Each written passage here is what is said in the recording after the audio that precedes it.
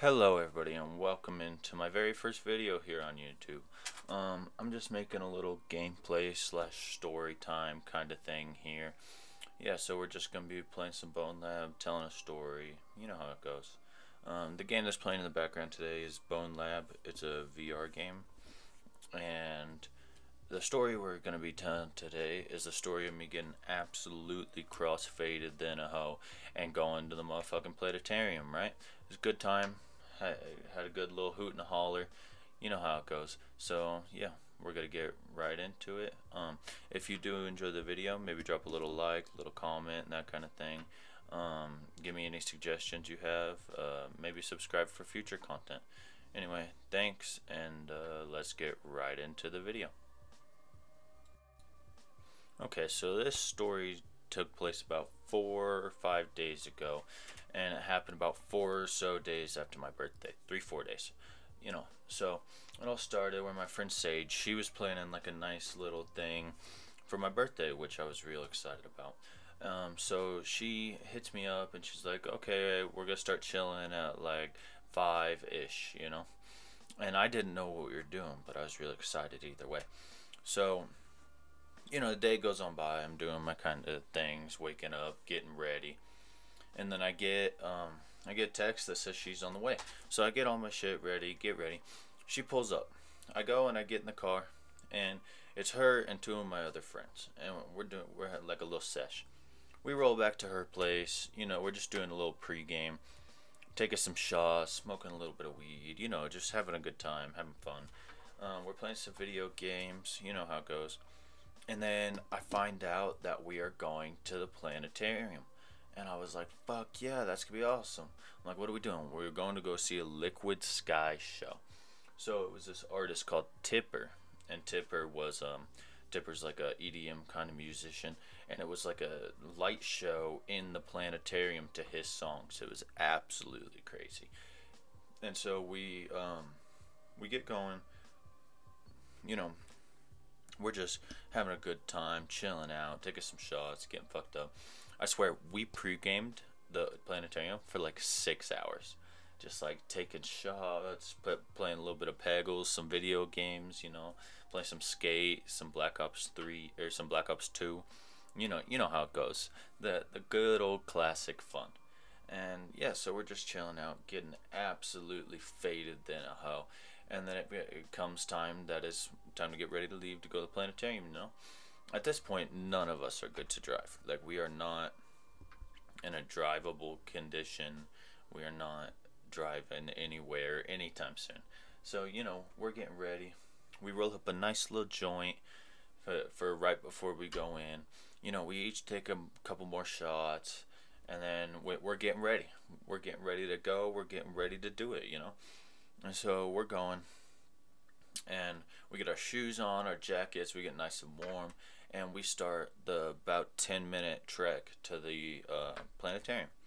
So we're walking, and you know, we're just doing our thing, having fun, chilling, enjoying the beautiful night sky and a nice winter night. You know, so we're walking. We see some what do you call them? Like the lacrosse boys. They're all playing lacrosse. We're cheering for them, having fun, making jokes. You know, I'm at this point already. I'm probably like 5 or more shots in at the evening, which I'm a pretty big guy, but you know, I was still pretty fucked up. Drinking is pretty new to me. I haven't drank for a long time, but I quite enjoy it. And so, you know, we take a couple of rips, and then we get going. We're walking, enjoying the nice guy, making jokes, having fun, and then we are approaching the planetarium. And you know, we're just approaching there, and we decide to just like post up outside, chill a little bit, because we got there like 10 minutes early. Our show didn't start quite yet, and so, you know, we were just doing it. And so we're chilling. Me and my friend Sage, we pull out the joint, we spark it up. We're just smoking it, you know, chiefing, getting high as hell. I mean, if I'm being honest, I was definitely the most fucked up out of the group of the 4 people. I mean, it was my birthday celebration, you know. Kind of feel like it's my opportunity, my job to be the most fucked up in the room. It's my obligation, if you know what I mean. So yeah, we're just having fun. I smoke like half this joint. No shit. I'm like high as fuck. And on top of all the shots and the bong rips I've been taking all day, I'm fucked up, man. I can like barely function. And then, so, you know, our show starts at 10. It's about 9:52 or something at this point. So we go on inside. We're like scouting out the area, seeing where we need to go in. We go use the bathroom, get some water. And I remember I'm just like so fucked up. And there's this little, like, you remember when you go to the museum as a kid and they'd have those things where you put the pennies or the quarter and like some change, and then it goes around and around and around and around and around, and it goes lower and lower, and it makes that crazy sound. You know what I'm talking about? So they had one of those things at the planetarium, and then they have like these little balls, and me and my friends, we just kept putting them in, and I'm just like so fucked up, and I'm staring at it, and it's mesmerizing, and the sound is just like, I can feel it. It was such a unique experience. I swear I stared at that thing for fucking, could have been an hour. Shit, it's probably more like 5 minutes, but you know, who really knows? And then, so, you know, we're having a good time, hooting and hollering, and then we decide to go walk over and get our spot in line. And we were like, I don't know, 5th group in the line, you know, so like 10 people back or something.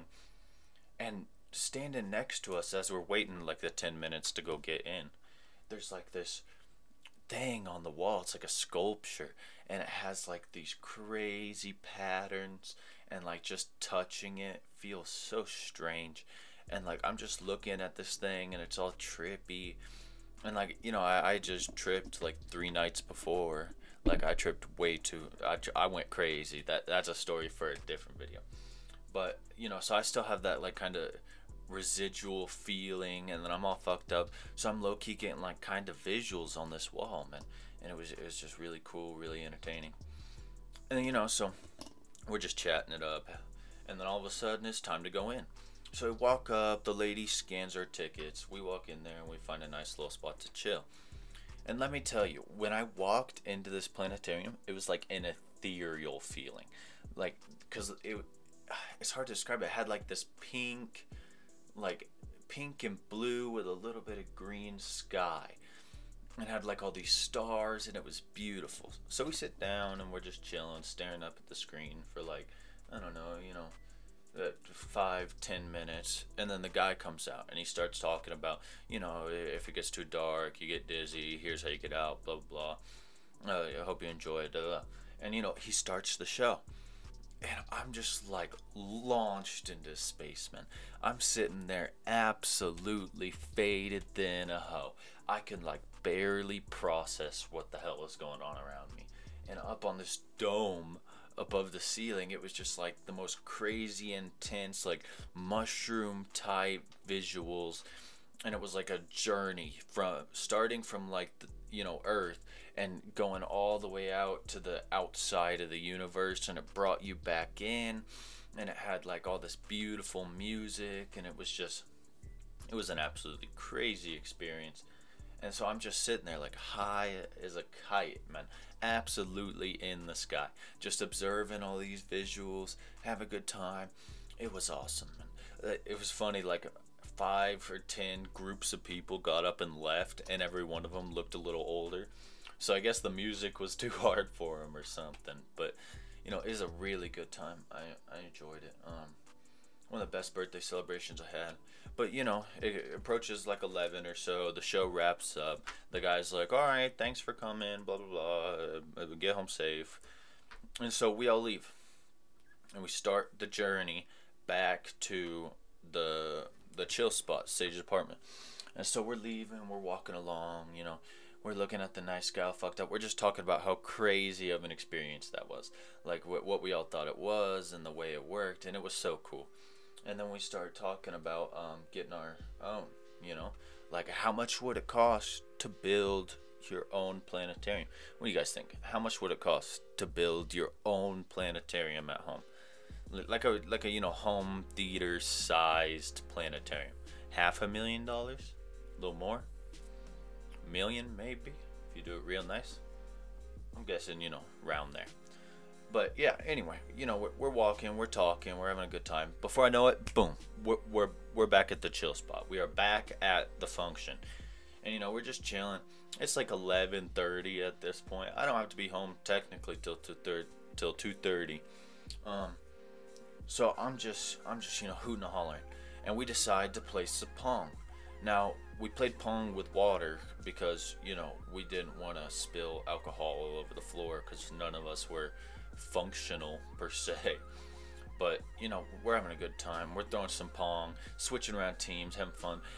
Between every round, we were taking a couple more shots. I keep taking rips out the bong. I took between the time we got back from the planetarium and the time I went home, I probably took 10 more shots, bro. I'm not even joking. I was absolutely faded. And we're just having fun, playing some pong, and these shots start hitting me good. I'm like, yo, we should chill out, play some games or something, play some Peggle. So Peggle is this game where it's you shoot a ball and you bouncing around, and you the map, and you try to get all the oranges, if that makes any sense. It's what's a game similar? I don't know. It's a good game. Just look it up. Peggle is the shit when you're all fucked up. It doesn't get any better than Peggle. So we're chilling out, we're relaxing, having a good time, and I'm sitting there and we're playing this game, and all of a sudden it's like my vision just doesn't focus anymore. You know how you have a main focal point in your vision, where if you're trying you can focus on something? Nah, not for me. I was so intoxicated that it just did not happen. I could not focus on anything. I literally could not focus in the slightest, at all. I was just geeking out, man. And we keep playing Peggle for probably 30 minutes, and it hits the point of the slump where I am just fully slumping, man. I'm falling asleep. I am just out cold, laying on her bed. They're playing games, and I can kind of hear what they're talking about, but none of it's registering in my brain. I'm just laying there I'm just keep thinking to myself, I'm man, I'm gone. I'm absolutely gone as hell. But I was having a good time, so no complaints. We're just chilling, talking to my homie Riley. We're just having a good time, having fun, chilling.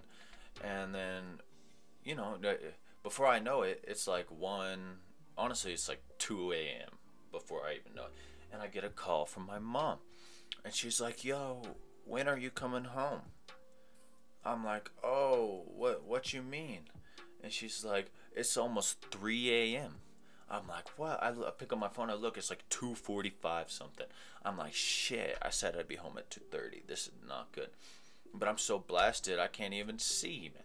And so I'm like, yo, Sage, can I get the motherfucking Pringles?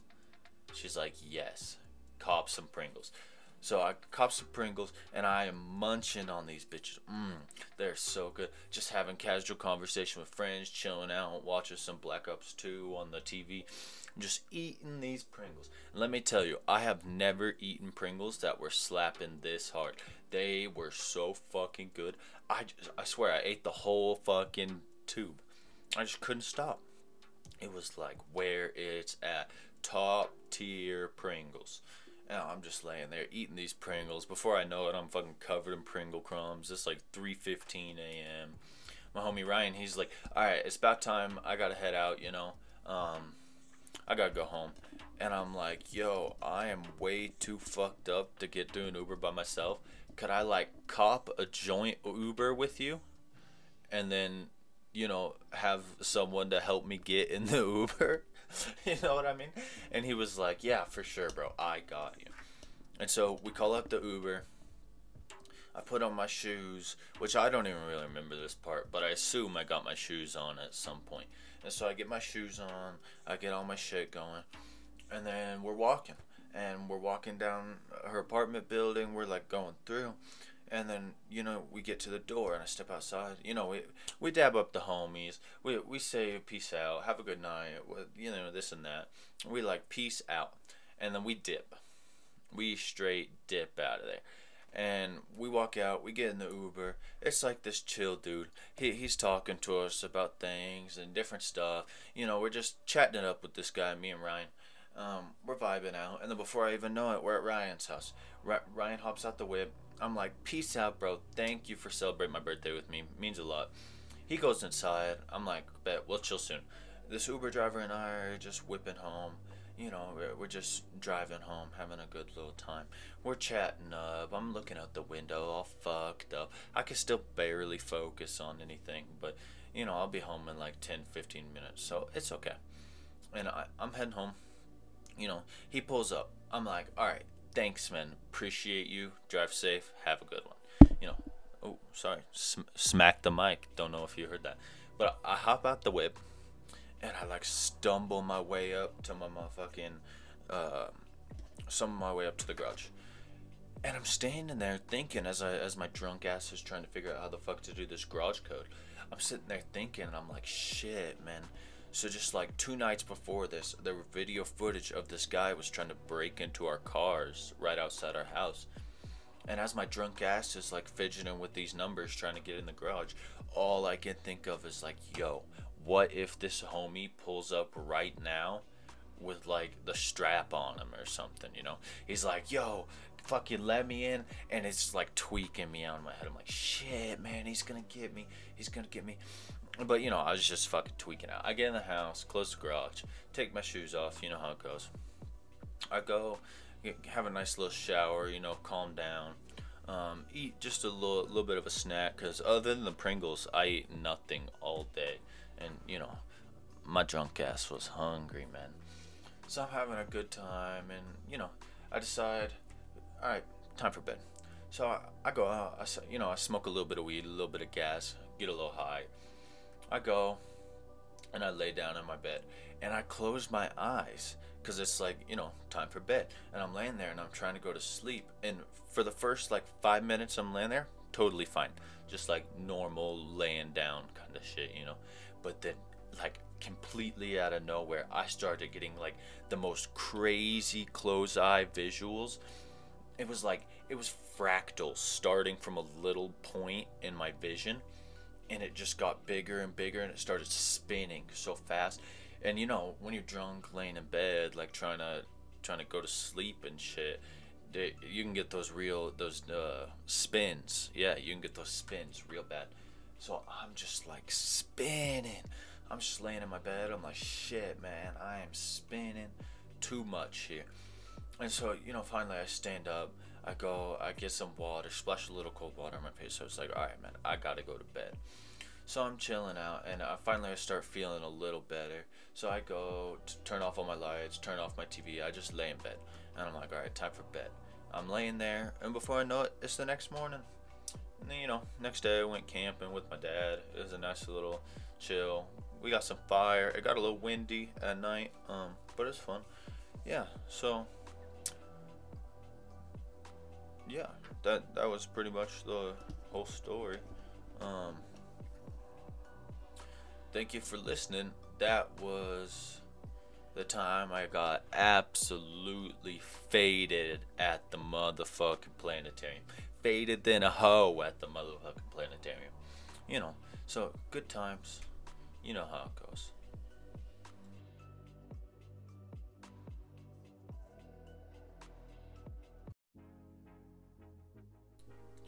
Well, thank you guys very much for watching. That's about all I got for this story today. I hope you enjoyed. If you did enjoy the story, the gameplay, let me know what you enjoyed, what you didn't in the comments, so I can make improvements here and there, you know, just casually getting better with each upload. So yeah, I hope you enjoyed. If you like the content and want to see more content like in the future, feel free to drop a like, subscribe, that kind of thing. Yeah, thank you very much. That was the story of the time I got absolutely faded at the motherfucking planetarium. You know how it goes. We had a good time. We had a good hoot, a good holler. Got absolutely fucked up. Saw some crazy visuals. You know how it goes. We're going to be dropping more videos soon. Thanks for watching. Have a good one.